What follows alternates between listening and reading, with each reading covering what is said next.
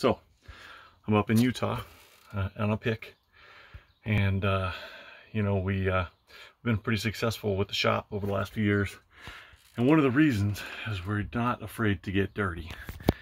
And you know, it's easy to go pick an estate sale, or you know, find somebody's collection of clothes and buy them for you know, higher than what we'd like to, but they're nice and they're hung and they're washed and all that kind of stuff.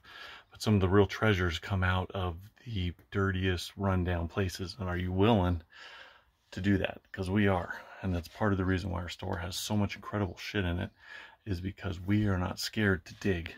So I'm in an old ass trailer digging for gold.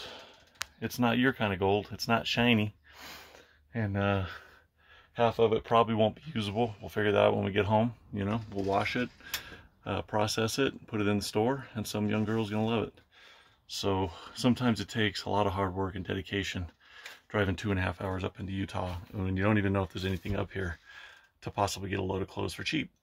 And this is what it takes to be successful. V has taught me that. I love that girl.